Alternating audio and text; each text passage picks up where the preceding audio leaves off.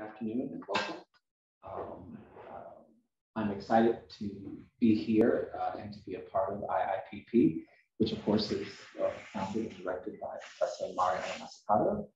For those online who don't know this, or others, the Institute brings together an interdisciplinary group of academic staff and collaborators to rethink how public value is created, nurtured, and evaluated.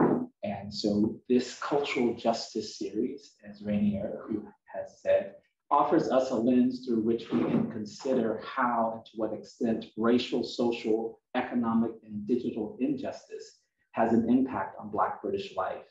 And we will together explore approaches that can help to promote equality and remove barriers to opportunity. We aim to take into account the value that inform people's opinions by providing a wealthy, healthy discourse, creating a brave space for this debate and the debates that we will have. So today, we're here to visit with Black wealth creation and how Black British wealth creation helps the overall British economy. From both an economic and cultural justice standpoint, the creation of Black wealth is vital for all of us. Last autumn, the Inequality Risk Black British Wealth Creation Report was published by 4 committed young scholars who worked with a team of experts consisting of academics, analysts, bankers, financiers, investors, and other students. The report, which was released, really deals with Black wealth and its importance from both a moral and economic standpoint. And the hope is that all people will recognize this. Likewise, the report summarizes the recommendations with an aim being the future of future generations of Black Britons and how they will be able to even prosper further than current generations. Likewise, many are familiar with the economic state of Black America, what is and what would be, which was released in June 2021 in collaboration with the McKinsey Institute for Black Economic Mobility and the McKinsey Global Institute. The report shed light on Black economic participation in the US economy, what it is, where and how it occurs or fails to occur, what disparities cost in both economic and human terms, and what could be realized in scenarios of economic parity. With our lens here in the UK, we understand that the creation of Black British wealth is vital for an economic and moral standpoint for everyone. The volatile impact of COVID-19 on the global economy further highlighted the importance of creating a resilient pathway to economic independence. A key hindrance in developing Black wealth is disparity and access to information, capital, and education. Wealth is the difference between what family owns, for instance, their savings account, checking, retirement, housing, cars, and what they owe on credit cards, mortgages, and other debts. Yet wealth is vastly unequally distributed, we understand, in Black families, both in the UK and in the US. Black households have a fraction of the wealth of white households, leaving them in much more precarious financial situations when a risk strikes with fewer economic opportunities. So as we are here today, we are joined by Gavin Lewis, who is Managing Director at BlackRock. He is responsible for the strategic direction and growth of the UK local government pension scheme segment. Previous to this, Gavin held several leadership roles at Vanguard Access Management, including head of UK institutional and wholesale distribution, head of UK retirement, and head of European consult relations. Gavin has also held positions with USB Asset Management and Russell Investments. Gavin holds a bachelor's degree in history and politics from the University of London and holds a CISI certificate of investment management. Welcome. That was a lot. So let's get started. In Mariana Mazzucato's book, The Value of Everything, Making and Taking in the Global Economy, she argues that policymakers and the public have lost insight on government's ability to create economic value. She believes that our understanding of the origins of value are misguided, and that government should be able to explore, experiment, and take risks on behalf of the public. What are your thoughts on the role of government being able to do this, explore, experiment, and take risks on behalf of the government? Is that where we should start when we begin to think about the impact historically of economic oppression on Black people as a result of the transatlantic slave trade? Great. Well, thank you very much for having me. I was actually wondering where you're going to stop on my bio, because there's a whole lot more there as well, which you didn't go into. So thank you. Thank you for having me. And just disclaimer, so I'm not an academic, and obviously pretty daunting sitting in the room with academics talking about a very academic subject. But what I am is someone that works in the asset management industry. Some people are laughing, maybe not all academics, actually not academics, right? Let's pretend that you are for the sake of today. So I'm someone that works in the asset management industry, and the asset management industry should be a vehicle for creating wealth. So I think it fits neatly into this subject. I'm also someone that grew up in relative poverty. I say relative poverty because poverty is relative. I grew up in inner city in Tottenham on account of staying in a single parent family, and I now work in a very predominantly middle class environment. So I see the difference. I say poverty is relative because there are worse circumstances to grow up in than I did. So I just want to say that. And the third thing I am is Black, which you may not have noticed, and that has had an impact, both positive and negative, on my experience as a Black male navigating life. And I guess I've got to this point about exploring this subject because I do see both sides. I do see like the poverty that still exists in places like Tottenham and in its city areas. That does affect Black people. I would also say that, again, poverty isn't just something that affects that demographic. There are other demographics which are around the UK or anywhere else. Actually, there are poor people who are afflicted by this thing called inequality, but I do think the Black experience is very, very particular. And as Professor Magee has said, it is because of the legacy of the transatlantic slave trade. The really interesting thing, again, is that I think when we think about the condition of Black people, what we tend to focus on right now is the R word, which is racism, which is still, I think, a taboo subject. Even after the events of George Floyd, it became talked about, and suddenly it's gone. It's over last year, so it's gone away. But I also think when we think about the Black experience, we do tend to think about that being afflicted by racism. But I do think it's important to deconstruct what racism is, because I think typically when we think about it, we think about racism as something which is a behaviour or an attitude or an act expressed towards a Black or brown person or someone from an ethnic minority, which it is. I think we probably overweight that experience because we think that's the cause of a lot of the challenges that our or that demographic or those demographics face. It is actually another side to it, and that's the economic condition. And the two are related. There's a symbiotic relationship. But the challenge that I have is that I do wonder if you change the attitude that people have towards you, does it really change our social and economic condition? And my view would be that actually it doesn't. Actually, what we should be doing is focusing on the economic and social condition, because that is something that I do believe we can affect. And to Mariana's point, I do think governments absolutely play a role in that, as does the private sector. I think most of our attention should be shifted towards that, because that's probably where we can make change. To bring it to life, I think when we think about the transatlantic slave trade, again, most people index towards thinking about it as something which it was driven by views about social hierarchy, eugenics, that Black people were somehow on a human level, somewhere, Darwinian terms, somewhere further down the pecking order. I think that's kind of been a narrative which has been spelled out, like imperialism was a result of racism. I'm not sure that's true. I think that you became sort of president, when and many authors that have written about this. If you want to geek out on this stuff, there's a book written in the 1960s by a chap called Winthrop D. Jordan, and he said that imperialism and slavery was driven by race. Since then, we've seen revision of that belief, and there are some very, very recent authors.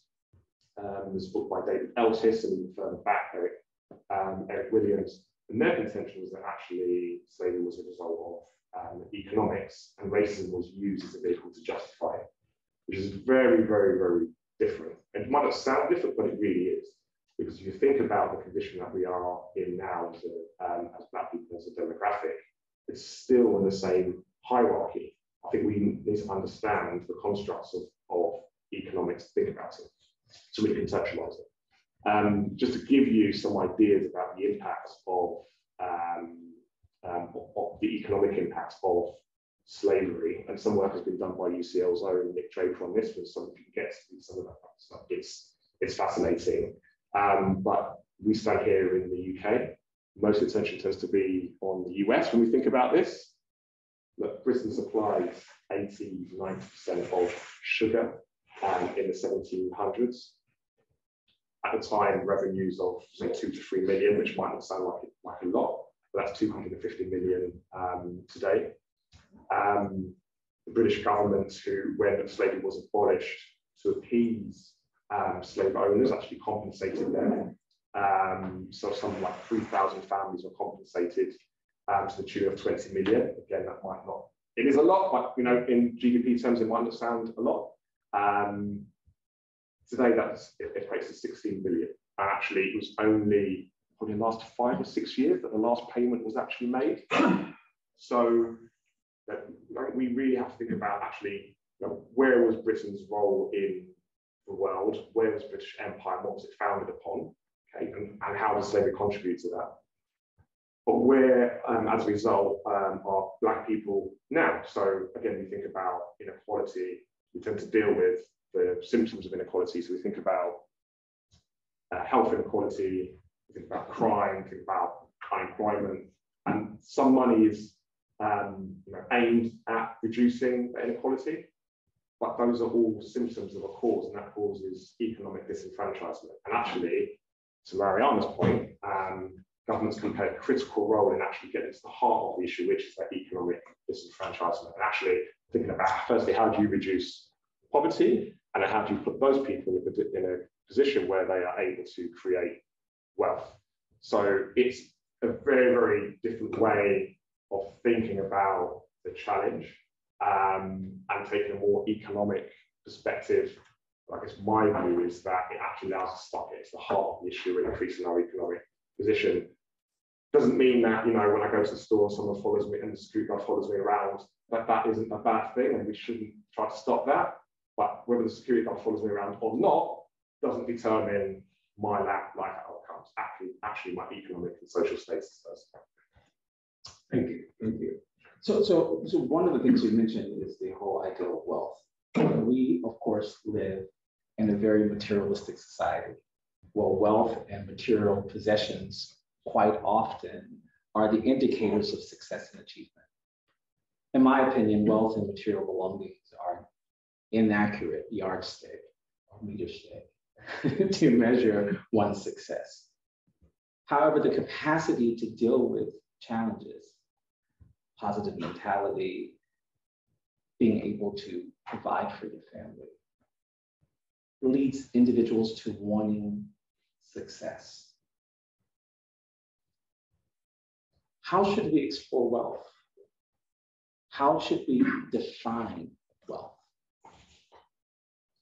So it's a really interesting question. I think there's several ways that one could think about it. So firstly, I think you have to define wealth itself, and in your introduction, you really began to do that. So wealth essentially is an accumulation of resources or assets that have an economic value, essentially, and that can be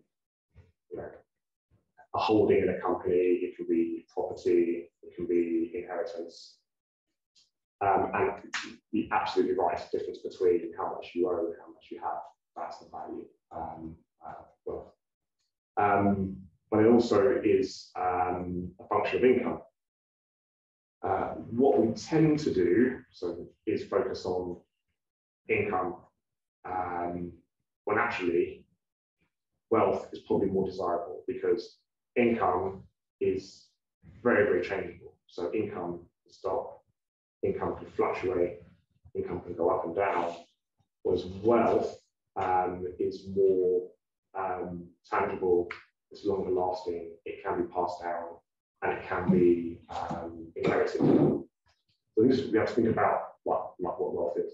The other thing to think about, which is basically what you're getting to, is that actually what are the outcomes of wealth? Because it isn't, when you don't have money, you think that money is the answer, but actually it's the outcomes. It's the outcomes of that wealth which are key.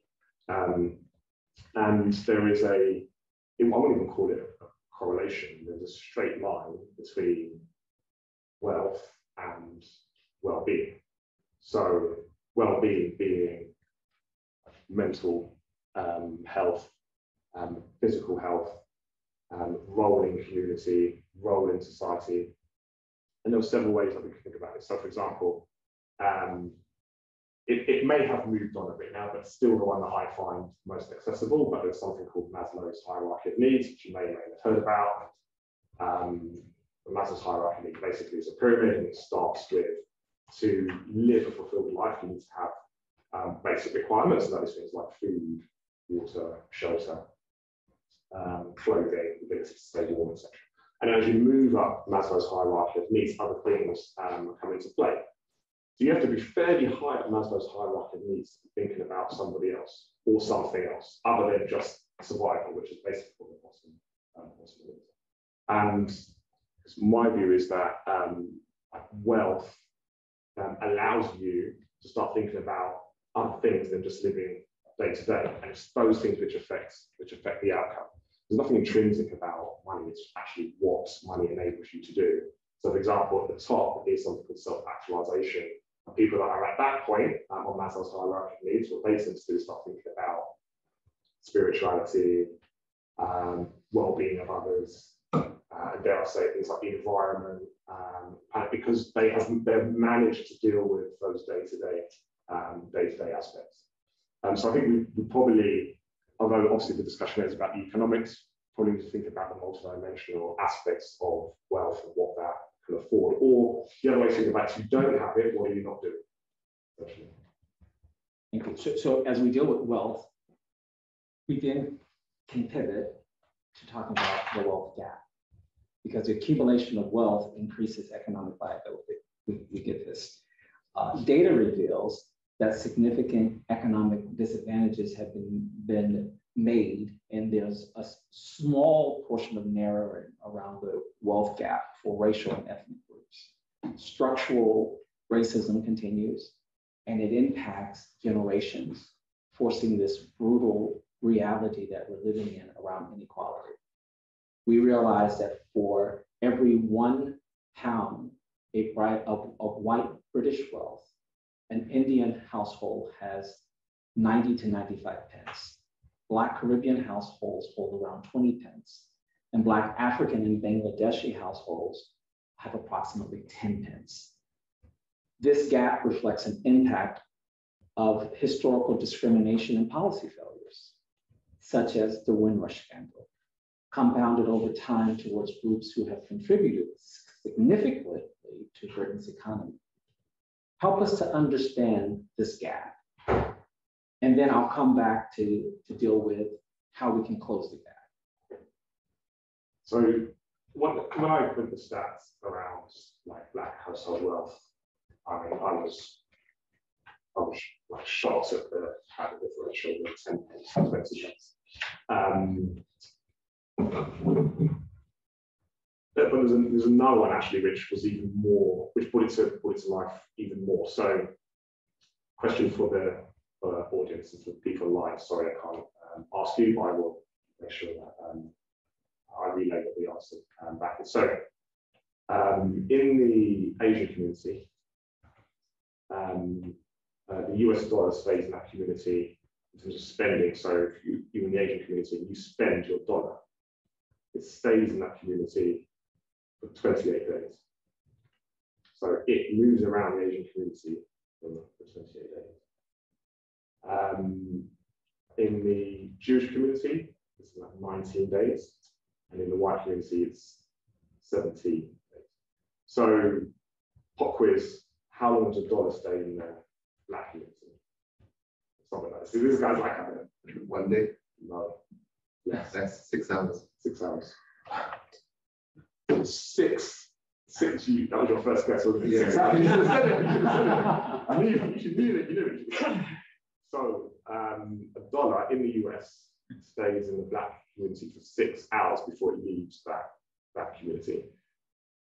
And there are, and I think the study was actually done in Atlanta, right? Which, if you've never been to Atlanta, if you haven't been to Atlanta, I encourage you to go. It's an amazing place to go. But it's black businesses, black everywhere, and there are similar for other communities.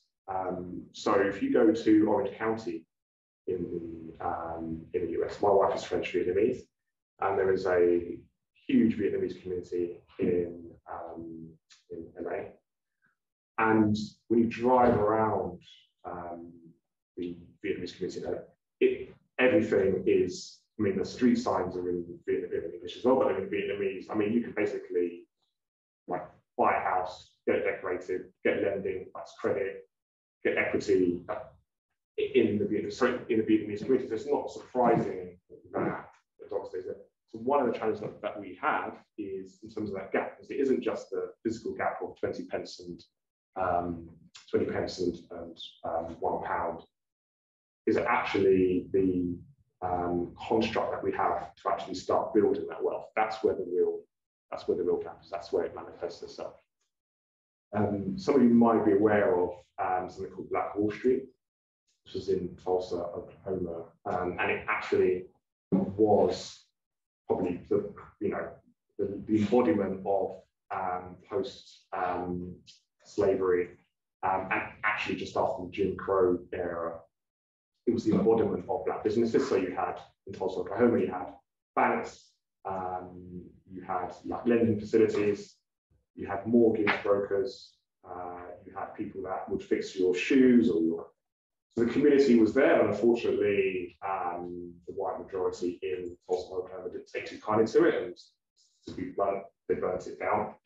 And it's been studied, and I do think it could have been, the beginning of the creation of that black wealth. But I do think it's examples like this that we need to understand that it isn't what we can't simply do is, which tends to be the answer, and then when it comes to the solutions, is throw some policy, throw some money at the issue, because how do you create the ecosystem? It's the ecosystem that allows us to become self-fulfilling. And this is where I think we need to think differently about philanthropy and investment, because the ecosystem is something that is organic and lives and grows because it's alive. I think when we think about it, we definitely need to create that. Because otherwise, I fear that we end up doing the same thing where we throw a bit of money at the symptoms and not really get into the cause. Thank you for that. So let's talk a little bit then beyond just throwing a little bit of money to talk about what could be some real tangible solutions. Yesterday, I was with a leader at JP Morgan Chase who reminded me that in October 2020, that they committed to increase spending in Black, Hispanic, and Native American communities and businesses. I've made a commitment of $750 million as a part of the firm's $30 billion commitment to helping to close the US racial inequality gap. And I understand as of yesterday that they've now matched that with their vendors, so they now have $1 billion. I know that others, such as BlackRock, which, and others have increased this. So in a global concept, since George Floyd's murder, there's been all of this commitment from companies to Black businesses for projects and be able to access the funds. How do people access these sorts of funds? How do Black businesses and projects access the funds? Yeah, so I think so. There's a few things that need to happen to enable us to start plugging the gap, and this is like part of it. This is absolutely part of it. The first is, and I think I'm not sure what Mariana thinks about this. I'm sure she'll tell me. But I think if you think about going back to Maslow's hierarchy, the first thing you need to do is just raise people out of poverty. It is as simple as that. It shouldn't be a discussion, because you can launch all the products that you want, you can have all the initiatives, but if you think about what people are trying to do day to day, if you don't lift them out of poverty, it's very, very challenging to then take advantage of whatever opportunities might be there. And I do think that governments have a role to play. And there are case studies which have demonstrated the outcome. So the concept of universal basic income or guaranteed income has been discussed, but it's always been dismissed because there's been questions of who pays. It's expensive, who pays for it, and does it actually work? The interesting is that in the US, some studies have been done around actually giving cohorts literally like guaranteed income. There was a mayor in Stockton, California, and a few years ago he gave a cohort, and that's not a big universe, but he gave a cohort of people, 200 people, a basic level of income per month, and then they studied the outcome. And the outcomes, so if you think my view around actually dealing with the economics is the cause of the issue, not the symptoms. The challenge is, well, where's your evidence for that other than you saying it and making it up? Well, actually, in Stockton, California, what they found is that when they gave these individuals the basic level of income, suddenly they were at home more with their children. They were able to go to the parents' evenings. They called in on neighbours. That weird feeling in their leg, they went to get checked out at the doctors. They had time and headspace to apply for jobs, which they then got, and they then worked in. I realise that's only 200 people, but actually there are many, many studies that have been done like this, and the ability to raise people out of poverty and give them trust is that. Now, that for me has to be the first. The other challenge, I think, what we tend to get into is we tend to deal with this in a very piecemeal fashion. So essentially what we do is we say, right, and I think what many firms in finance have done, I think it's excellent. Exactly what we should be doing. There's part of me which says we shouldn't need to witness the death of someone to trigger all this, but it happened, and action is happening. So I think that is definitely a step. The problem is that an individual to take advantage of this, they have to be in a position to. So how do you get them in a position to take advantage of it? You have to think about the life journey of someone. So you need to think about actually when a black boy or girl is born. Well, in fact, when the mother is pregnant, right? Is she having it should be looked after from a health perspective? There's a statistic around black women, and babies die. So you need to deal with the health inequality. So you need to do that bit first. Let's get out there. The baby is born, but actually, what are their life chances? So, from a community perspective, what are they born into? Do they have a community around them? And then that gets into discussions around the familial structures. From that point, you think about actually what's their experience of education. We know here that black boys, particularly young black Caribbean boys, are less likely to succeed at school.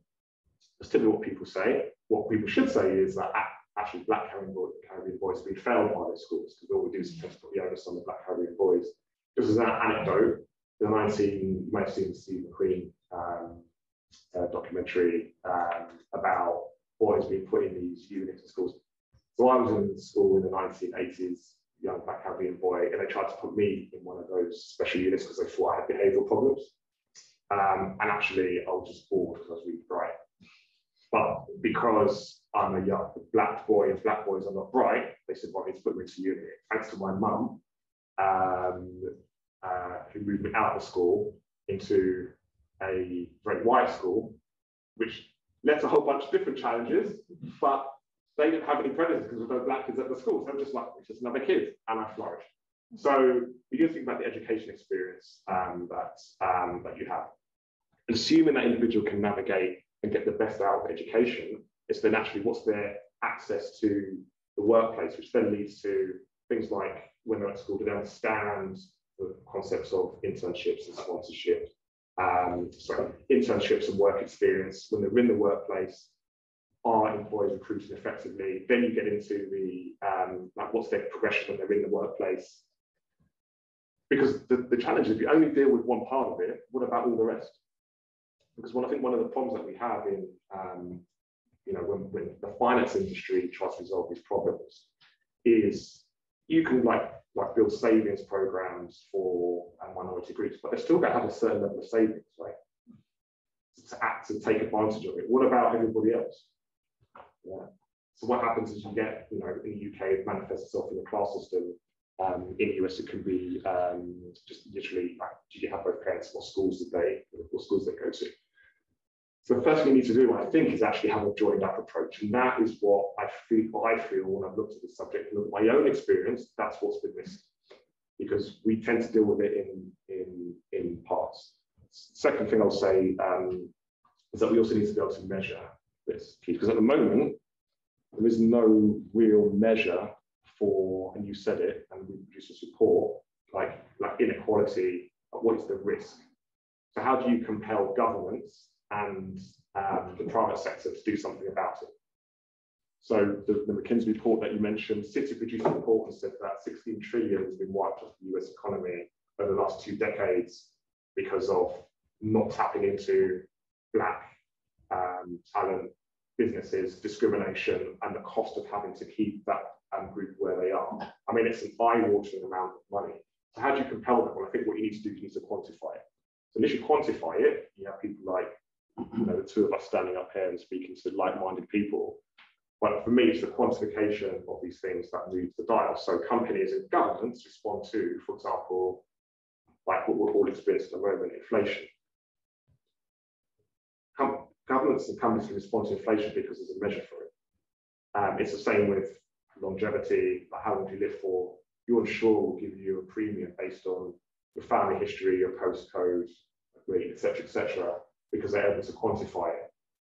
We can understand now the risk of pandemics and what we see in governments and companies thinking about how do we cater for the risk of pandemic. Like it baffles me why we don't have a risk for inequality. Because if you had a risk for it, in the way that you have risk, for example, for climate change, so we know that we need to achieve a net 2-degree zero outcome for bad things which we're already seeing happening to the planet. There's obviously a question whether it's happening enough or it's happening at all, but we can measure it. So how do we measure like inequality risk? How do we measure the racial wealth gap in a uniform way that allows companies and individuals to respond to it? Thank you. So I think we're going to see if we have any questions from the audience and from online, because I could go on with mine for a while. So do you have any questions from the audience? And I'll start live here. We'll go back into the last round. Hi, you spoke about basic needs and targeting that, and you gave the example of universal basic income. And you also spoke about large organisations creating several funds to help Black businesses.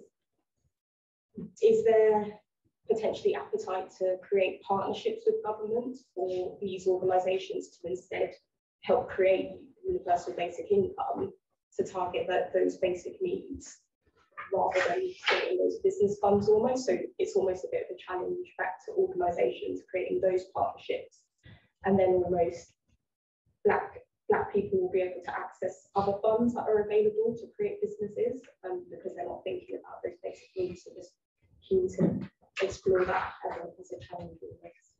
So thank you for the question. And for me, that's where it gets really interesting, because that that's where I think this conversation needs to go. I think the two spheres have operated in regards to this subject in isolation. And there's a number of ways in which it could be done. So governments and or regulators can impose the need on companies to take responsibility for this issue. That could happen. And we have seen that, for example, with like climate change. It's probably the best analogy that I can think of, where actually governments have said to corporations, or are saying to corporations and companies, that you need to do this, you need to act to produce or report on this. So it could be done in that way. I think what would probably be more innovative and might produce maybe better outcomes is absolutely right. So challenge with basic income, as I said, is that people always think that it's like, how do you pay for it? It's too expensive, or it gets bogged down in the implementation of it. When I think quite interestingly, it was, which might surprise some people. So don't know if you know about shareholder and stakeholder capitalism, but stakeholder capitalism. So shareholder capitalism is when actually companies are responsible to their shareholders and not to other stakeholders, which could be counterparties or society or communities. And I think the godfather of shareholder capitalism, Milton Friedman, I think most people quote him. Actually, he was a big believer of universal basic income. So you have someone from the business world that is a staunch capitalist that can see the benefits of this. Interestingly, we should also know that it has been tried before. So the UK government launched like child ISAs, and these were like almost bonds that you could invest in that would give children sort of guaranteed income, but it gives them, it's like a baby bond, it gives them something. But yes, I mean, like in amongst all of that, I can't believe there isn't some type of solution where the investment world, where we can create complex algorithms and package up different products and ad hoc solutions. There must be a way we can utilize that and also use government. Maybe if you thought about it, if anyone's into like finance economics, if you thought about it in terms of the debt capital structure, what you could think about is actually maybe the government takes the most risk and lower tranches, and actually what private companies do is they take less risk, or even vice versa. If they want to return, actually what you do is then build investment opportunities for those individuals. So people investing and then they get a return on it. The final thing I'll say is, I think that return, we need to think beyond just the actually what is the issue in front of us, because if you were to calculate the economic impacts of spending on the symptoms and not the causes, maybe that is enough.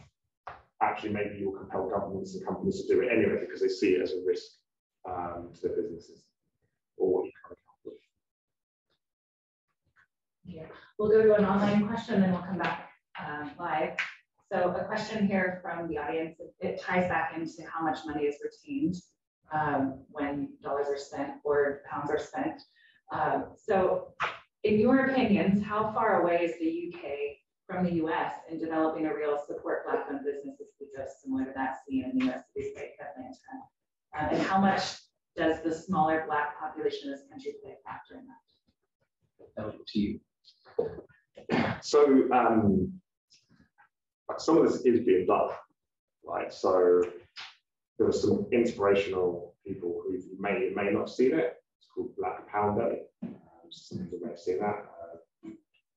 I have to mention things like this because I think they get overlooked in the initial part of that community, but there were some inspirational people doing some amazing things, actually trying to create that ecosystem of actually spend a pound on black businesses. So that's what is being done. So there were also some inspirational groups who launched, for example, Black Business Expos that you can go and see. Good and great. We have successful Black businesses here. Again, we have Black companies that are unicorns that have been valued, highly IPO'd. I have a network of amazing Black leaders I can tap into that run businesses and entrepreneurs. I think that actually there's two challenges. First of all, they're not being utilised enough. So it isn't. So in the US, I think we think it exists. It doesn't exist here. It absolutely exists here. I think that we're not utilising and tapping into them enough. They get overlooked, and that's where you get into the challenges around, for example, access to funding and access to capital. So I think there are some statistics. I'm afraid I've got a good head for stats because I've been reading them off, but I can't remember this one. But I think the funding requirements for Black businesses, or the ability to get funding, is a fraction of what it is for white businesses, and they tend to fold a lot earlier. And the reason why, to get to the question, is I think again we need to think about this more holistically. Like, what is the ecosystem? What is the structure that we have around these businesses? So, for example, your white startup, started funded by white people, what they're able to do is go to, and it's been documented. So, if you want to look at the British Business Bank produced a report on this, which is again a fascinating read. But what they said is that the white startup businesses are able to go to friends and family first, get funding, probably come from a more secure economic setting, so are more willing and able to take risk. And then when it comes to funding from people they don't know, there is still this: you look like me, you understand me, so I will invest with you. Whereas Black businesses, hard to find that friends and family because we don't have the same level of wealth that our white counterparts do. So think about your ability to go to that £1 household versus 20p or 10p household, if you want a really crude example. But then also when they're facing off to would-be investors, there is just a hesitancy to invest with Black businesses. And we could have a discussion about why that is, if you want. But I think we all know what the reasons are. So I would say that we have some of those structures in place. Again, there's some kind of inspirational things being done here, but what we need to do is take it over into that next sphere where actually people see the value of investing in those businesses, and we start to create those ecosystems that allow it to grow organically.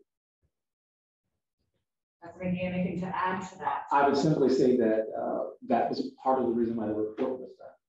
So that people would be fully aware of what was happening in this country, understanding access to information and what information is available. Because there are many organizations here that are Black-led that are doing incredible work.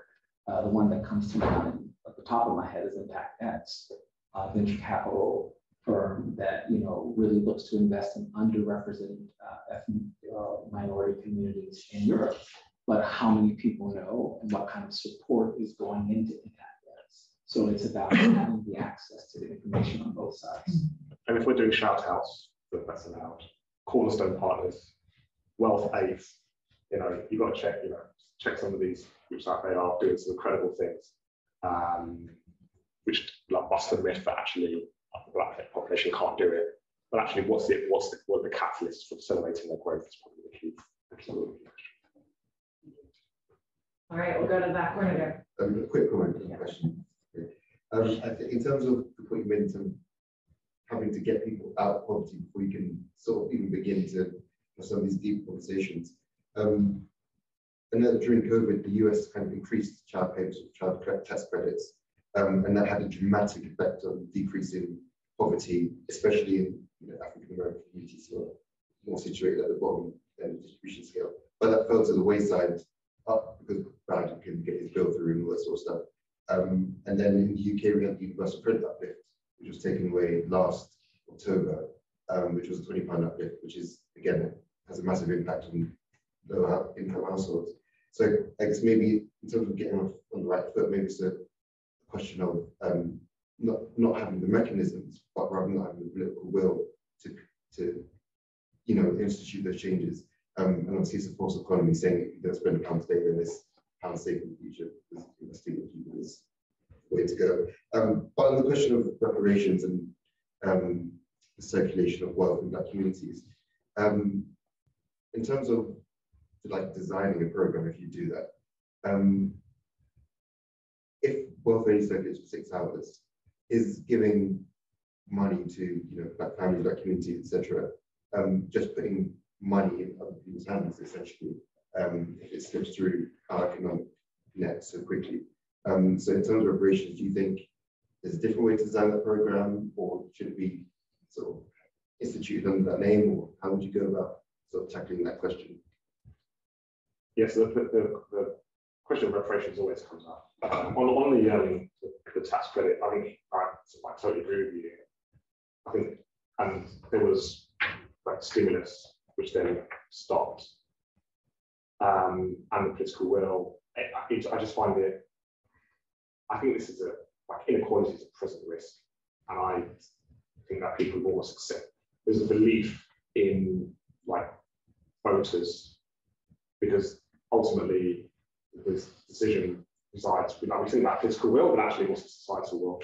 Because say you get the government countries get the governments they deserve.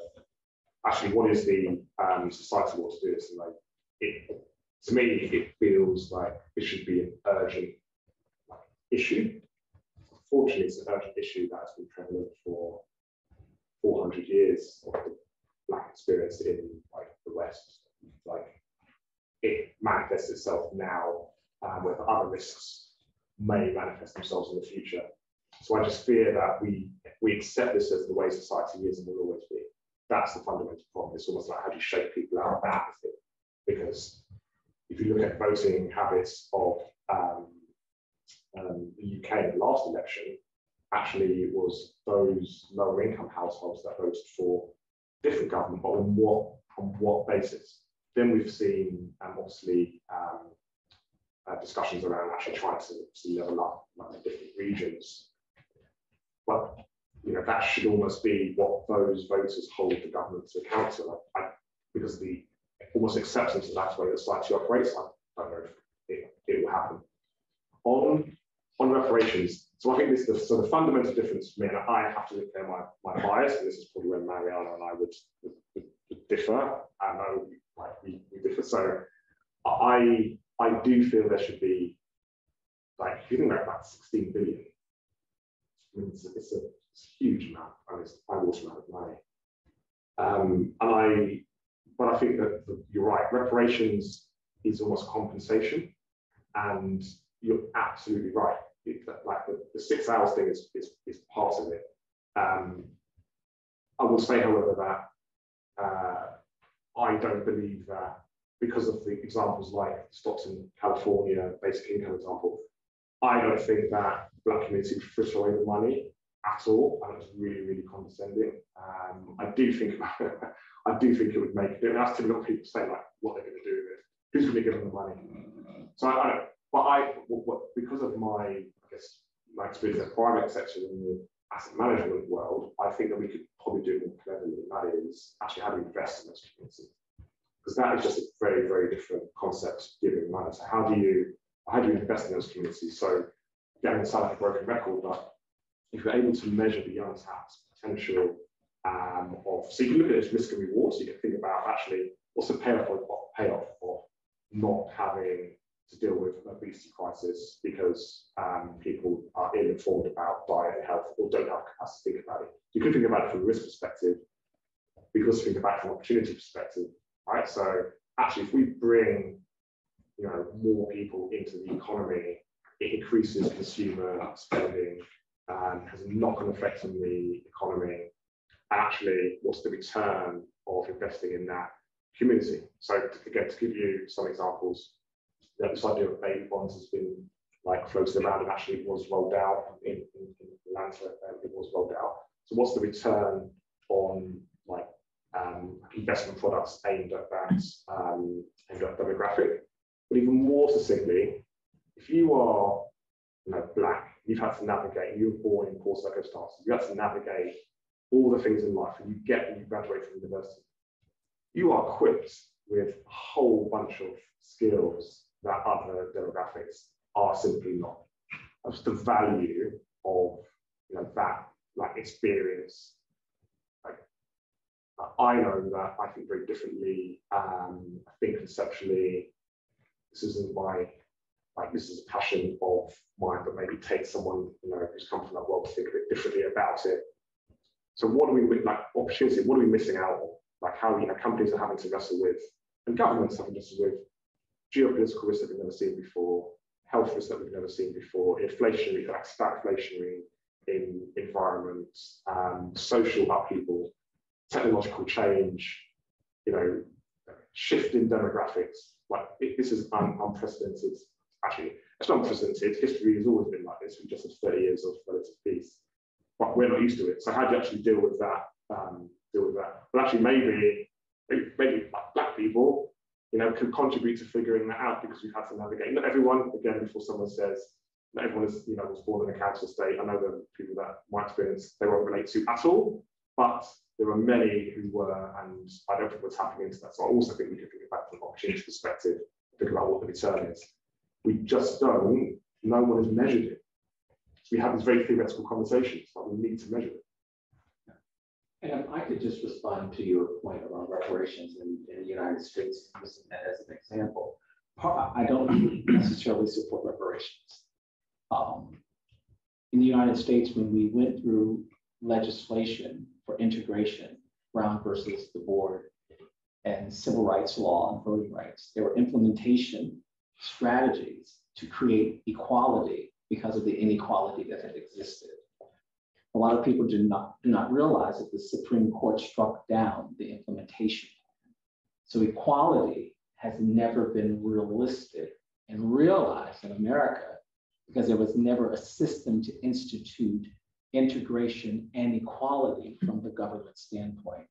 So to create reparations and to create laws around it without implementation towards equality, I think is abject failure. What I think that governments can do is provide access. In the United States, what created the middle class was really based upon Roosevelt's New Deal. And it gave access to housing, to government jobs for people to lift themselves. But because inequality around segregation and there never being an implementation plan to say this is what an integrated America looks like, Black people are not afforded that opportunity. So to create the policy now, I'm not sure if it would work. What I think we need is a new deal, such as what President Obama attempted to do with his stimulus package. But to say this is how we get education, housing, employment opportunities to these underrepresented, marginalized communities, not to so much go back to repair what has been broken, but rather to actually finally create a viable level playing field to create a middle class in America. Couldn't agree more. It's interesting talking about this as a financial problem. We've used the word risk a lot, and we've got plenty of ways of handling risk. It's called insurance. And I kind of wonder whether we're going down a road where we should be viewing guilty before proven innocent. Right, there is a likelihood, there is a probability that if you're Black, you will get a certain kind of treatment. And if that happens, an insurance policy would pay out on this. So I don't look at this as a financial problem. I more so look at this as a tech problem, possibly because I run a tech company. We have a word called friction, where we want, or sometimes we don't want, things to get in the way of the objective of which we're seeking. It seems to me that, putting the Black kid in a referral unit, or police arresting the group of Black kids, it's too easy. There's no friction. There's very little easy way of monitoring comeback. An insurance system can handle this sort of monitoring and risk and actuarialism, if you want to look at it that way. I kind of think this is a friction problem. We've gotten over the investment element. I mean, not gotten over it. We recognise what investment can do. We recognise what income can do. But if you get arrested, for example, that's with you for life. That's institutional. If you're, in fact, if you have a maleffect from any of the public services, this is with you for life. So I sometimes wonder whether this is really about handling the friction that should be there, that isn't in there, to capture those issues and have the government pick up the tab for the insurance defaults. It seems like an insurance problem to me. I have many ways to go there, but I would say to you in America that insurance companies insured your slaves. So it was about an economic power system, but I certainly understand your point that you're making. Yeah, and I don't disagree with anything that you said. I mean, I think the problem is it's multifaceted. No one can stand up here and say this with it now, because they are all, yeah, it's an insurance problem, it's a credit problem, right? It's a lending problem, it's an equity problem, it's a social. It is. I guess, and again, my disclaimer here is that this doesn't excuse the behaviour that is expressed towards us as Black people. This isn't ignoring that. I've suffered like implicit and explicit racism, and it's damaging. I guess what I'm saying is like in a multitude of all those problems, which is that have never been solved before. Let's be honest. And the bill. I mean, how many times has the bill gone to like every? It's still there. You can look it up and actually look at it, but it has never been got past the Senate, got to Congress, has never got anywhere. So, like, if we are going to deal with these, what is the catalyst to change with the others? It's probably the way that I'm trying to approach it. Because I think where we end up is this piecemeal approach. So how do we really move the dial? We'll take one more in live and then go online in a moment. Hi, so I want to talk to you with your BlackRock.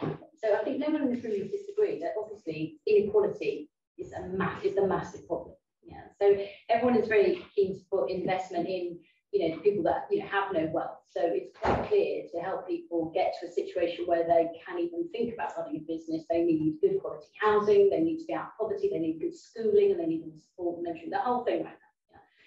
So everyone agrees with that, whether you do it through universal basic income or transfers. The issue is how do you pay for it? And so my question is, the other problem is we've got a world where 50% of the world owns 2% of the world, and the top 1% owns 36% of the world.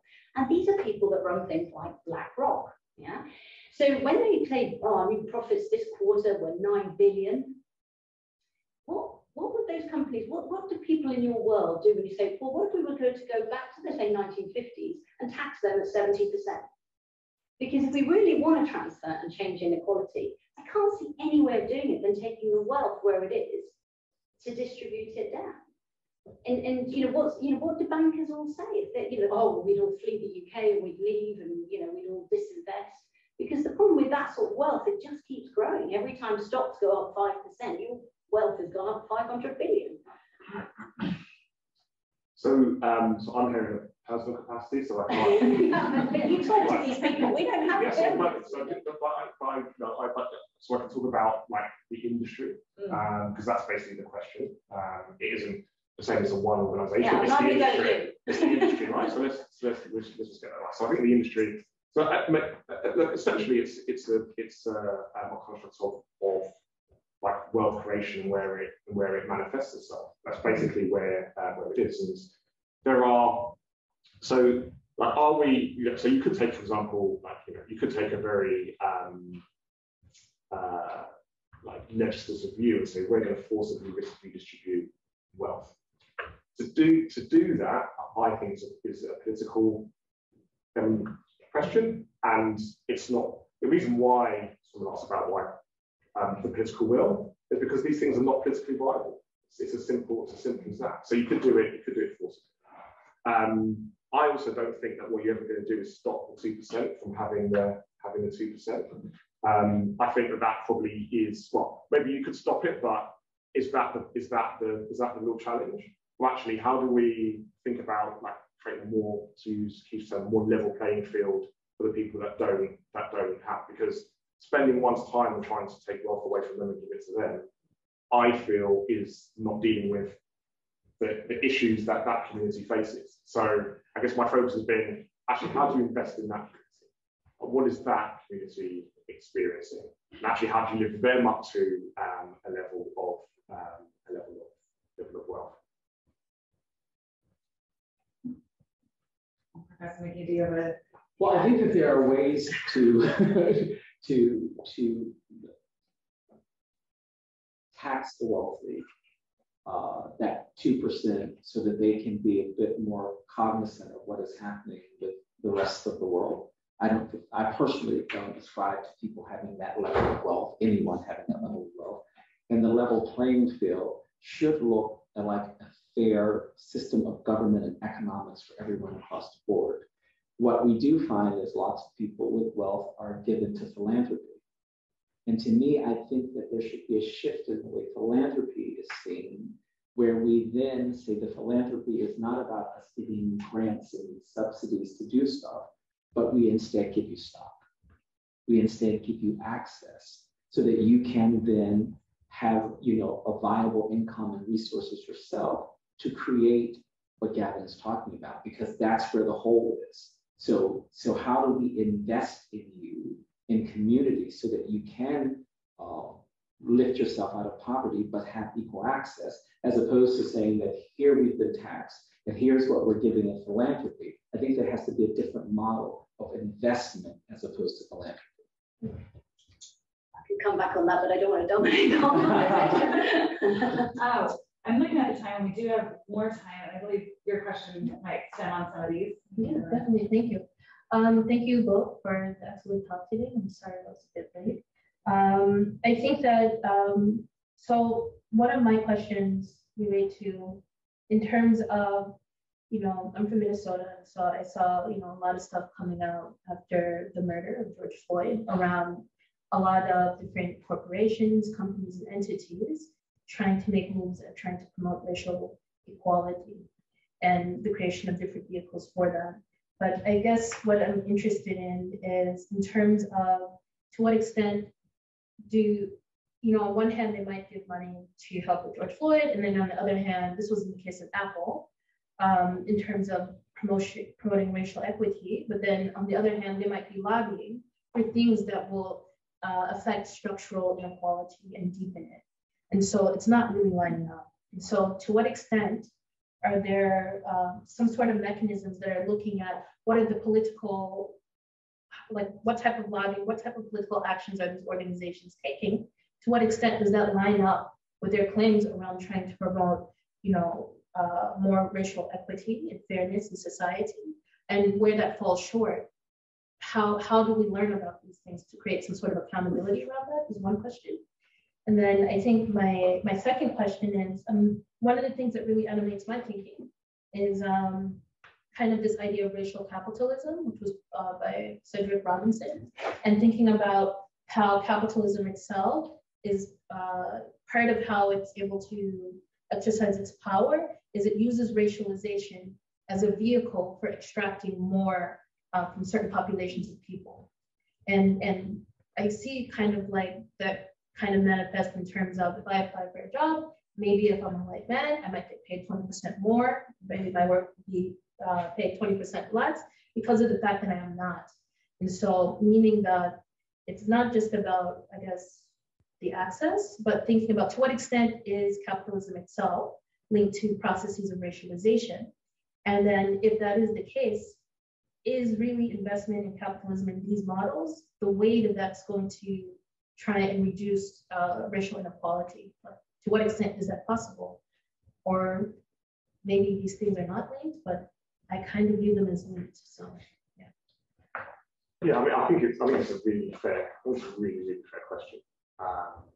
Because I think if you think about like when capitalism started to live and breathe, it was out of that, industrialization, slave era. So like in the finance industry, exchanges that were used to trade, they were based on coffee, what they call coffee houses, where merchants would go and trade sugar or coffee, slaves. And you can still see the cultural effect because it was about who you know, what you know, did you have the right standing in society to be invited, which you know, you could argue that the finance industry and, you know, economics are still parts to that. I think it's very difficult to like extrapolate like race and capitalism. I think it's come out there. The challenge in this conversation then gets into actually what is the right system, and should you destroy capitalism? But I think it's a legitimate conversation to have. And you're right, actually, you could say that unless you change the structure and the model itself, is it still going to exist? I think that's a really fair question to ask. I'm not sure anyone has an answer.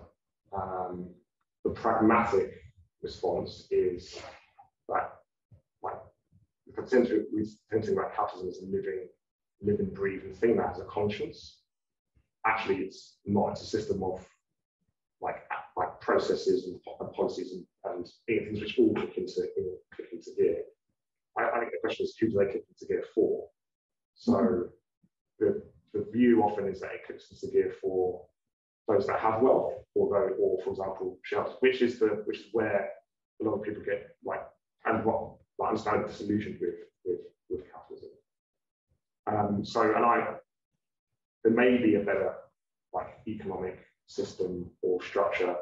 I do think that probably there are examples of fairer capitalism, and that's probably the pragmatic approach is, because like a lot of this is bound up in reality, right? Because a lot of times we have these theoretical discussions that we should create something new, but and maybe that can happen to say the 2%, maybe that can happen, but actually in one's lifetime, like, doesn't mean that you should lower aspirations, but what can you affect the most many people? So I guess where I land is that, you know, can you create more fairer capitalism? Because what capitalism is good at is creating wealth. It's just that who does it create wealth for? So, you know, I, like Keith, would lead, you know, my focus on the Black community, because of, and like what's the situation of the Black community? How do we change their fortunes? And can capitalism actually be a way that they can generate wealth, not for the sake of wealth, but to improve their life outcomes, familial outcomes, social outcomes, health outcomes? The question is, what does that capitalism look like? And there have been now, you know, to your point about companies doing one thing and saying another. I mean, you could argue that how genuine is this? Because I've seen there's been a lot of talk about like stakeholder capitalism, inclusive capitalism, responsible capitalism, and many people would argue that actually that's talk. They're not really seeing it, but I believe, and I have to, because I'm, you know, otherwise you might as well stop. Actually, companies now realise that they need to have a purpose, and they need to have responsibility either to the environment or to societies. I think that is not amongst all, but I think many now have to embrace that. But I think that tension exists because you're not going to change it overnight. And if they've been operating one way for so long, it's the industry, not just finance, but corporates or the oil tanker. Like, how do you change that? It won't happen at the flick of a switch. So then you get into, where do they put their money? Is it philanthropic? Is it investment? What are they doing with it? And we have different perspectives because that creates a rich outcome. The perspective that I have is that actually capitalism, fairer capitalism, could be a way to create wealth for that community and ease the white community and ease their burden. I guess my follow-up is, will that create more racial equality? So by creating this law, is this a way of creating more racial equality? Do you see it as a vehicle for that as well? Yeah, so again, I think you then get back into this question of like which, you know, like define racial equality, because is it like the attitude that is expressed towards you? Is it your inability to get a job, or actually is it your economic situation? It's both. The answer is it's both. And they have to go hand in hand. Because, for example, I guess is where you're going, is that if, for example, you had you give everyone, you know, you have a baby bond and you have great outcome in education, but they can't get a job because there's no one hiring, is that, I guess what you're saying, is that racial? No, it's not. And if there is in the workplace, is there pay differential? is that racial equity because, well, they've got the degree, they've got the sponsors, and they're still paid less? Is that, no, it's not. So I think the two go hand in hand. And it won't create it alone, but I think what we're basically doing is focusing so much on the other bit that we've forgotten about this bit. And the two, I think, are symbiotic and have to go hand in hand. So to dovetail on that, what about free market? Is there a way to consider free market as a part of the solution?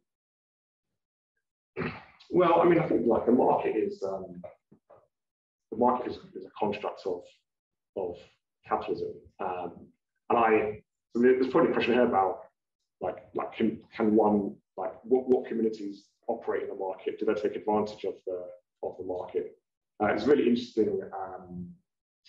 Like when my mum came over in the 1960s, she was part of the Windrush generation.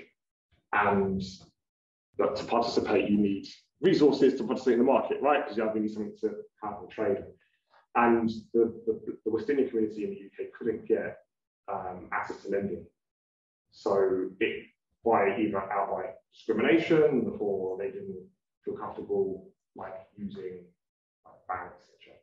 So that is preventative. That stops people from participating. And you could argue that if they had that, if Tulsa, Oklahoma had continued, then that they were participating in the market. But they used a different method, which was credit unions.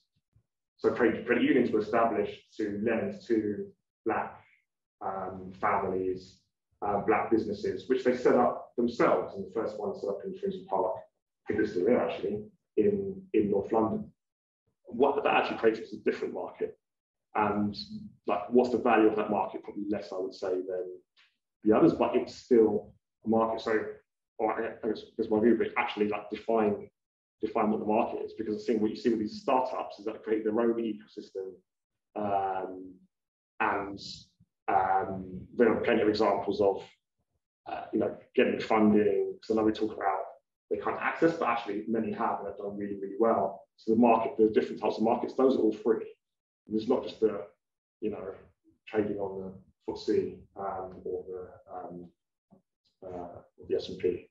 I didn't think you were going to go to credit unions. I thought you were going to Pardon. Okay. And I had to give a shout out to the credit unions. Would you like to add anything else to the response? Then at this point, we'll pivot to an online question. And this is kind of speaking to that access point of, we talked earlier about the opportunities when someone had asked about supporting Black businesses, and that there are so many opportunities that do exist here. This person's wondering about how to connect people who want to give early entrepreneurs, social entrepreneurs, access to the types of organizations that were mentioned, and kind of that information gap. What have you seen been done well in terms of connecting those pieces? Just how do you do that well? Get people those opportunities? Yeah, I mean, so someone like Impact X, that's what they do. Mm-hmm. So they find these companies and they go to investors, and it's I think probably what the question is driving at is you have to kind of be in the know to know that. So clearly has questions asking, there's obviously an opportunity there to do that. And maybe we're not doing that enough, but I actually think that if you have it, it's not going to come across your desk, but if you look for it, I think, be intense about it, I think you can find it. For example, as I mentioned, there are Black business shows that are held in Excel.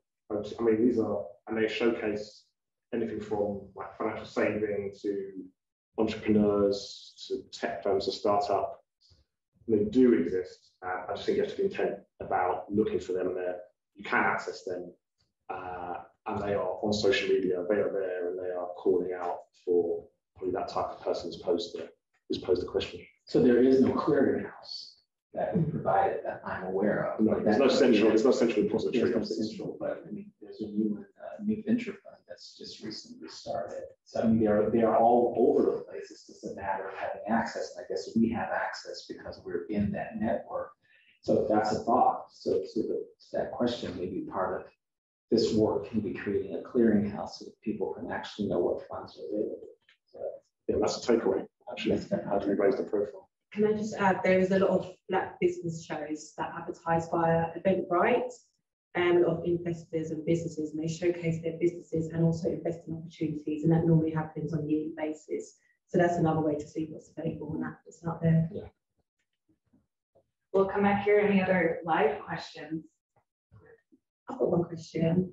You talked about hesitancy in investing in Black businesses. How can Black businesses overcome that obstacle, or what can they do proactively to try and improve that issue that is still around? Yeah, I mean, the partly says is the responsibility of those Black businesses. Well, you're not getting the money, right? So, so like, we have to figure out, we have to take responsibility for it. But then I think there's the other side of the equation is like we need to deal with that bit as well. So I think for the Black business, and I'm not I work for corporate, so they will say they are doing everything they can, and I know many of them, and I do think they are. I think what we can also do, in addition to what's already being done, is think about actually how do we create sponsorship? How do we create avenues whereby they get access to, if it's not investment, there's a whole world of expertise. So how do we, just get marketing expertise, legal expertise that we set up in the right way, the operational side of this? Because often, from what, and I would defer to some of the impact texts and the cornerstones of the world, it isn't about credibility. It's probably more about actually how, what's the audience, and are we actually appealing to them? Because the language, I think, is very, very different. On the other side, I don't feel that enough is being done to invest in those businesses, because investment doesn't necessarily need to be straight away. It needs to be money. There's a whole huge amount of IP that exists, which you can give away for free unless you can an hour or two. So, if you work at corporate and they have marketeers, legal people, actually, what would be really helpful to those startups is just actually, here's how we would do it, here's how we structure, or let me introduce you to so and so. The other entity, of course, is to do it via commitments from organisations, which has been done, and I think you've alluded to some of them, and that is also happening. And that's happening, I think, in two ways. Firstly, the corporations are saying we will just simply invest in Black businesses, which is great. But then there's also you think about supply chain or the value chain within the ecosystem. So, a lot of organisations aren't able to invest directly in the business. But maybe the question is, well, who's your accountant, who's your legal firm, who's your marketeer? And actually, there's degrees of separation where the best investment you can give is just by giving someone a contract and saying we'll use your services. I think you could also think a lot more naturally about it as well. But I'm sure we're thinking of the same trade shows. The Black Business Show, there's Black Investor 360, HSBC do one, Barclays do one. There are many firms out there that are doing exactly what we described. And maybe for those businesses that aren't aware, it's just how do they get onto those things? Because maybe more can be done, but I think we do feel that people started to awaken to the opportunity. And I'll add to that. I think that there are two elements that we have to deal with, both economic and moral poverty. How does one see themselves, and how does the outside community see that community? So that's around the moral, ethnic dynamics of poverty. And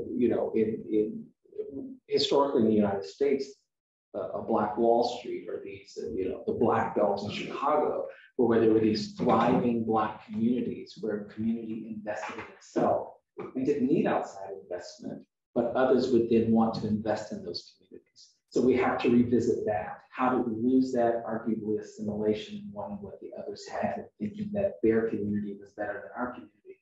So how do we revisit our value within ourselves and our communities, and then stimulate economic advancement and growth in those communities? How do we have the same kind of gentrification in our community without you moving into our community? How do we add that kind of value? One of the things that I noticed most when I moved here to the UK was that I was trying to find this enclave. My mother lives in the wealthiest Black county in the United States of America. Where was that community in the United Kingdom? Where would I move? And I just started searching, like, where is this community where people see a reflection of being at least middle class? How do they see that where they go to their bank, to their supermarket, to everything? And my mother would leave her community. How do you create those opportunities that then it becomes a part of the erasure of the stigma around what Black people do and don't represent for themselves, and where you can see that added value? In my mother's community, which is an anomaly in America, the dollar stays in their community 60 days. But they have everything in their community that they need. There's no reason to leave it. The value, they're the largest churches, the supermarkets, everything is controlled within that county, Prince George's County. So it is controlled there. So how do you create those kinds of systems? That's an ethical, moral, and economic kind of stimulus that you have to have mutually. The interesting thing about that is what we tend to do is look outside. So the questions immediately get to what do other people need to do for the Black community, which is definitely part of the discussion. But like, we have intrinsic value that is not being realized. This is the difference. So how do you unleash that? Think about, I can talk about finance, which is underrepresentation, but think about, like, what's the economic value of our impacts in music, what's the economic impacts of musical sports? We look down on these things because that's only sport music. Well, no, it's not. These are multi-billion industries that we have real influence, and we own sports teams, like record labels, that has huge cultural impact. What's the value of that? So how do you, again, I'm not stealing his idea. This came from one George the Poet, who I did a podcast with. So like, credit to him. But like, could you extrapolate that and apply in other areas? Because then there's an intrinsic wealth. So the other thing, what we haven't had in the UK is that like Black professional class for many, many years. We do now. That it does exist. The problem is it's very, very dispersed. But there's a myth that it doesn't exist. Actually, it does. And there are, something called the Power List. I don't know if anyone's ever seen it. It is a annual list of the most influential Black Britons, and there are supplements that just focus on finance, but it goes across every. And there are different people in it every year, and there's a list of like 100. So there's 200,000, 300,000, 400,000. So like, how do we tap into that? Which is a very different conversation to, like the community needs this and needs that. It's actually talking about unleashing that potential. That's the difference. And then it gets to what's the right system in which to do that, which of course is as well. I'm so sorry. Announcing myself to ask the question. First of all, thank you both. This is amazingly interesting. And I suppose I'm really sorry, kind of have to go back to the question that Catherine asked, because it's been really, really interesting to listen to what you've been saying. And I really enjoyed your analysis that you gave in the beginning about viewing racism as an outcome of economic factors and economic interests. And I think it's also similar, for example, to what Market 50 wrote about global inequality and countries like Haiti. You have to pay reparations to France until the 2000s, I think, which is ridiculous thinking about it. So like, all of these ideas of how do you bring Black people into business and how do you get funding into Black businesses, and then also what you said that might be helpful to quantify actually the economic value that can be created in Black communities and by Black people. I mean, the question is, who is this value created for, though, right? Because how can you leave the 2% or the 1% out of the conversation? Because all of that takes place in this ecosystem or under these conditions where basically a small group of people controls much of what's going on politically, which is also, I suppose, what kind of plays into when you said that well, just taxing people might be not very realistic. So you have that, and then also like the people who actually like make the big money. Many of the businesses rely at least partially also on wealth extraction, and they actually very much profit from people not making it into certain economic circumstances in the first place. So I suppose my question is just how can you only talk about people lifting up without also talking about this context of other people having a vested economic interest in people not being lifted up? So I guess if I think about it in the context of capitalism, yeah, there's a form of capitalism which is an FT editor called Martin Wolf, who talks about rentier capitalism, which is so that my family in Jamaica. So Jamaica obviously was a stop off during the transatlantic slave trade, and was very resource rich in terms of coffee and sugar. And then after slavery ended, obviously it became still is a part of the British Empire. And I think what like rentier capitalism is essentially companies that go into any region or state, or they can exist in the UK and extract value without creating value. And I guess the value goes to a certain number of individuals. Again, I probably need to get someone else who's better well versed in how to redress the balance between the 2% and the rest. Again, I'll say it's not my area of expertise. I wouldn't feel comfortable commenting about it. What I would say is that the capital which exists, which extracts value, that's something which I think we probably need to think about. And actually, what is back to the question that the lady asked? What is the form of capitalism which exists? Because again, I don't like the 2% of individuals. Without changing this big bit in the middle, how much of it is going to reach the people down here? So actually, what is the construct in which we operate? And at the moment, I don't think anyone's really. I mean, maybe in the room full of academics, maybe someone can throw a name at me, but the viable alternative, what is that? What does that look like? That probably needs to be discussed and think about racial equity capitalism, which is probably phase 2 of the discussion. It's a totally a legitimate question because unless you go on, you have something to say. The solution to the only solution is one word: tax. Tax. I mean, if you look back in the post-war period, the period where your parents, my parents were immigrants, they came to the country. People were coming because this country was growing, and then there was more housing being built, being created, universal education, secondary education came in, higher education came in the 50s and 60s in the country. We saw the biggest reversal in inequality that we had ever seen before. Yeah, and we had top rates of 50s. It was 95% was the top tax rate at that point. If you were owning Downton Abbey and you sold it, you paid 95% of it in tax. And that's how we created wealth for the bottom. And that was in a time where racism was the norm. That was the default way of saying it. So that was, I can see that, you would have really struggled then, in many ways. That's why, and I would love to see now, surely we would have a much more, I don't know, there'd be other issues, but if we can't even start tackling if we don't have the money coming from. But I wouldn't believe, and I'll come to you, that the taxation would even work to create black wealth. No, it definitely doesn't. I think I can see that. And so then we, in some ways, still try to look to capitalism as a possible way forward if we can gain access, because government systems haven't imposed itself in such a way that taxation would make the difference in Black community. So we're kind of stuck in a balance. So to Gavin's point, what is it that helps to create that wealth that's intentional towards Black community?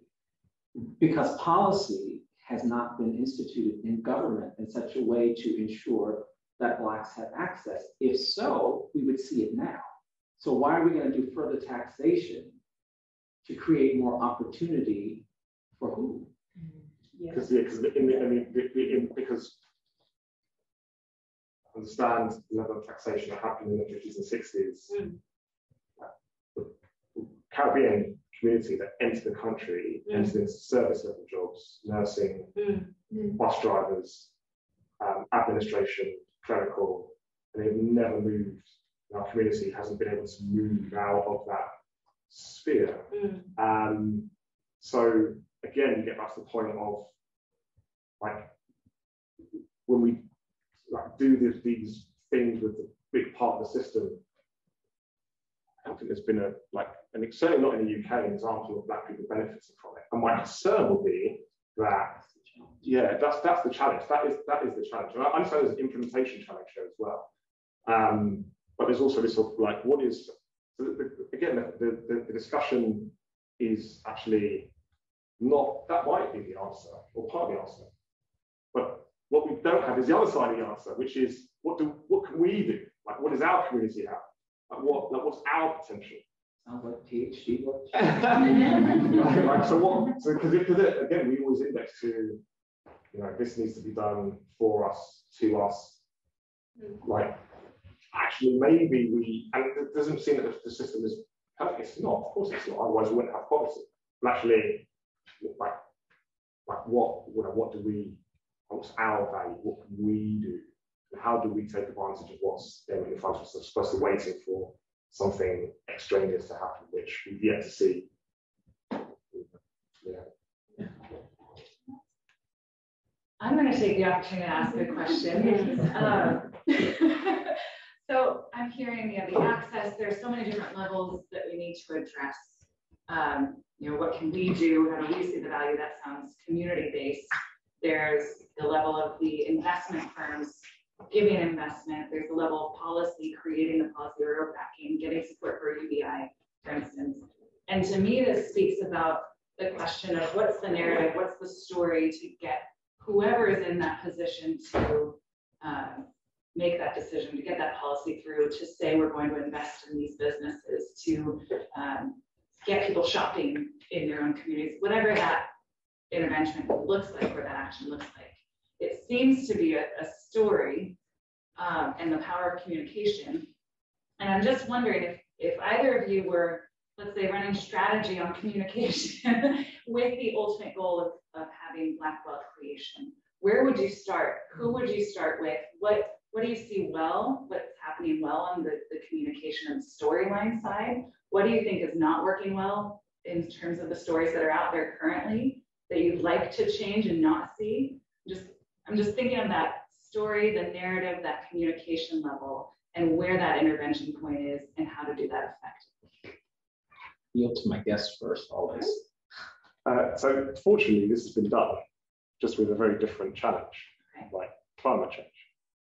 So like climate change used to be, I'm pretty sure 20, 30 years ago, there were probably maybe in this building a room full of people having this discussion about climate change and what to do with it.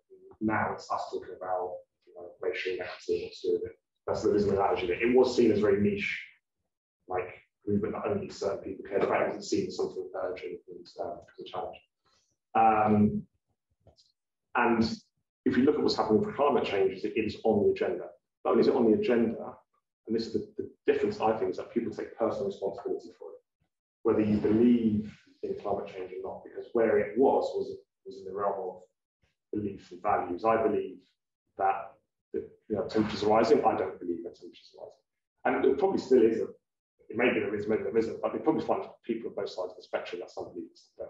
A number of things happened to move it from this conversation with some very passionate people to something which we all think about, whether you want to consciously or not.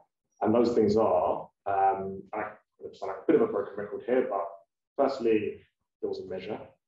Like we actually were able to measure what the outcomes of if we didn't resolve this, what would happen, good and or bad. Governments had to respond to societal pressure because there was a swell of public, but predominantly from like white middle classes, and that's actually nothing wrong. That's absolutely fine, but they felt this was a challenge that would threaten their children's existence. So there's societal pressure. You saw the impact of it. So, you know, it affected people's lives, you know, wildfires, droughts, floods, you know, you could, you know, tsunamis, all these things are, you know, outcomes of climate change. You had profile, you know, you had people that spoke up, you know, Al Gore, Greta Thunberg, you had people who actually stood up and took it as a personal. And all of that has led to like governments like, you know, committing to, you know, Paris agreements. But actually what it has done is, you know, how many people here will be driving an electric car?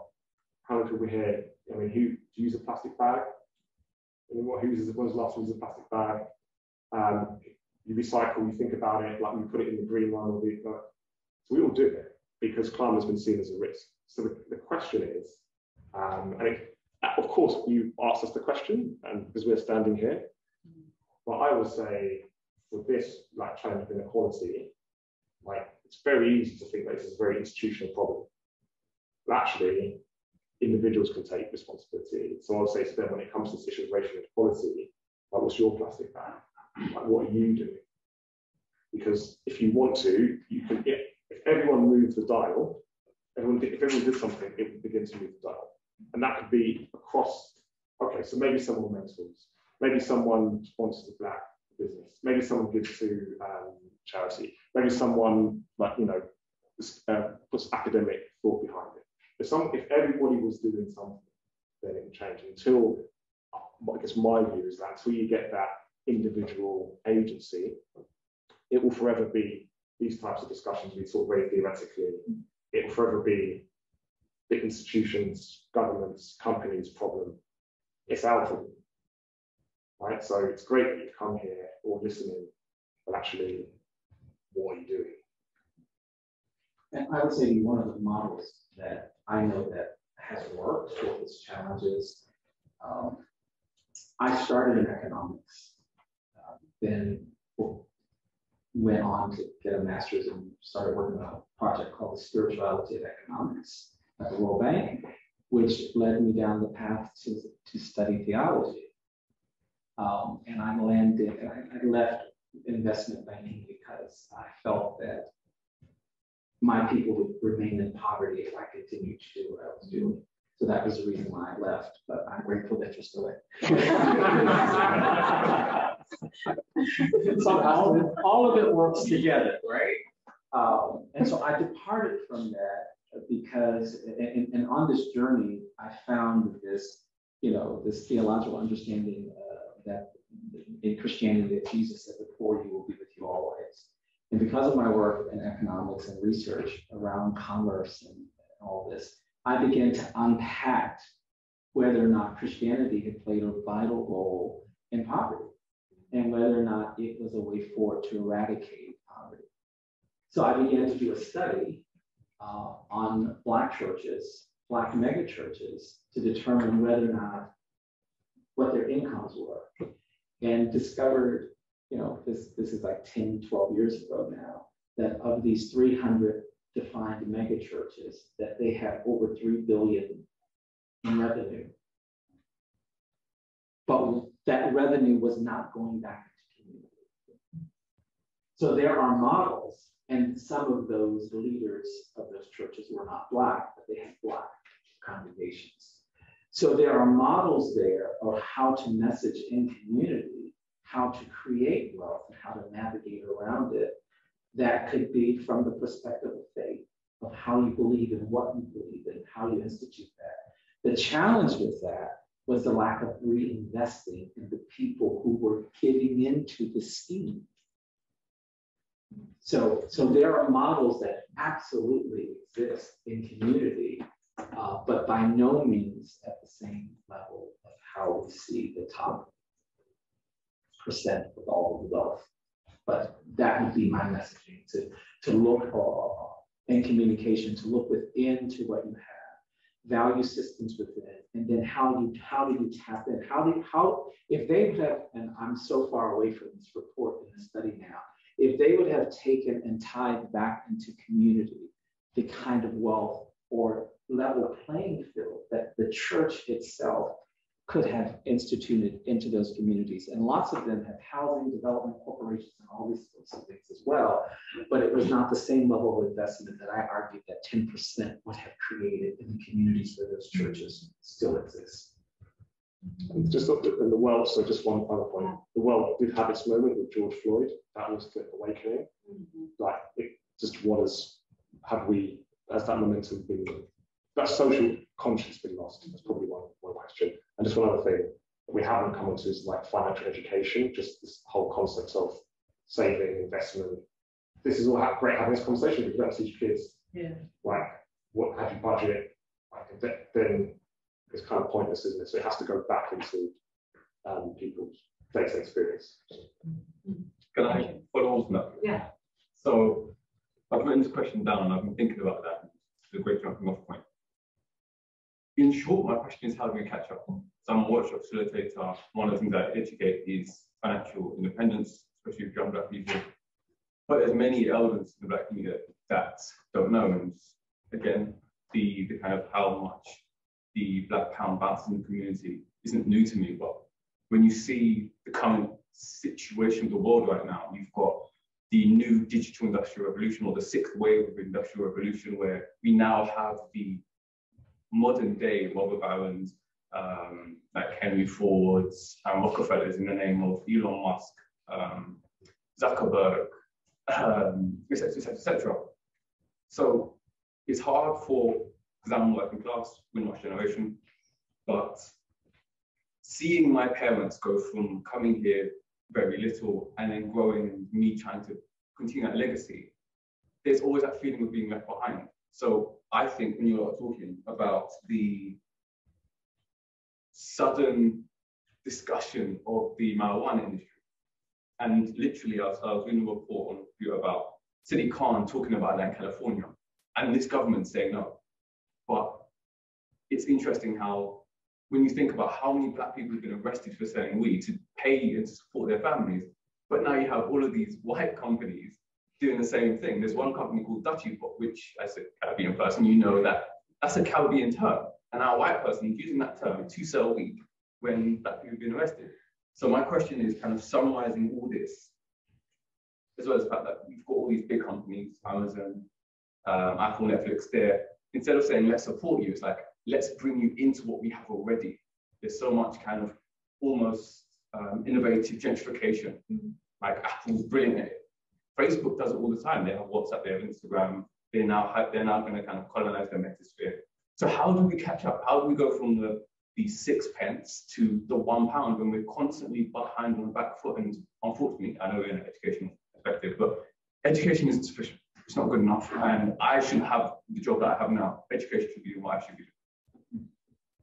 I wish I could answer that. I know, right? But there's a few things that you've highlighted. The point around, like, the fact we've missed out. So, for example, we missed out on, like, because of redlining and Jim Crow laws, the huge housing boom in the US. Like, the Black community missed out on the big housing boom in the 80s. We missed out on the financial boom because we weren't in finance in the 80s, and you're right, we're about to miss out on tech boom as well. So, and I honestly, this is why I'm here, to try and figure it out. I don't know. So I guess there's three ways to think about getting to the answer, because I don't think, certainly beyond me, to know what the solution is. Either there is something like catalytic, which is done, which is there is just stimulus which is given to the Black community to help them catch up, and that conversation then usually gets down to, well, what is that, reparations or investment? I think there was this idea of like catalytic capital. There's this question about like education and like doing it in the traditional route, but then as the lady said, like, are you existing within structure which is against you if you go down the traditional route, like, you know, company, etc. And as one person, is that like, can you get enough people into that? And the third way, I think you said it, Keith, is like is access. Like, actually, how do you create those pathways for that community to take advantage of those things which are there? And I certainly realise that means that you're also accepting the system which exists. And I guess the next phase is that the right thing to do? Do you need to reform the system itself? Does the system allow it? When we say the system, I think you mean, you know, corporations, education, judicial system, all the things that you refer to. So that, I think, probably needs to be the next, probably where, like, the institute needs to probably take the discussion, which is, if these are the mechanisms by which to change the outcome, actually, what would actually work? And that's just three that I thought of. There's probably a whole bunch of others. I'm sure you thought about it. And I think that there is a lot that is happening. I mean, I go back to Mariana's The Value of Everything and the role of government, right? What is the role of government and its ability to create economic value? So when you talk about the cannabis industry, government has a role. It has a role in ensuring that there's fair play in what's happening. If it is now in this country for Crohn's disease and other medical conditions that is now legalized for, we know it's coming. How do we ensure access, information, policy being delivered into Black communities so that they have an opportunity at the beginning of this industry really booming, because it will be for recreational purposes in this country in the next 5 years, I can guarantee you that. How do you ensure that Black people are in fact able to invest? Is that by saying all of these who have had crimes, you know, that have criminal records based upon it, are they the first partakers of access to this? As a part of this whole argument around reparation, you're repairing something, you criminalize something, and here's an opportunity. So government does have a role to actually truly explore an experiment and take risks on behalf of the public. Like, I think that would be an excellent way of looking at it. And we have to really push forward those kinds of narratives and not be in the back of the room, but making sure that policymakers, government is well informed of what our thinking is and how this could create self-sustainability. I'd like to just say one thing. So, you know, Keith's question about the free markets. Like, I'm 44, so, you know, I'm now as kids, I'm old, but he's speaking to a 25-year-old, right? But even a 25-year-old enters the corporate world.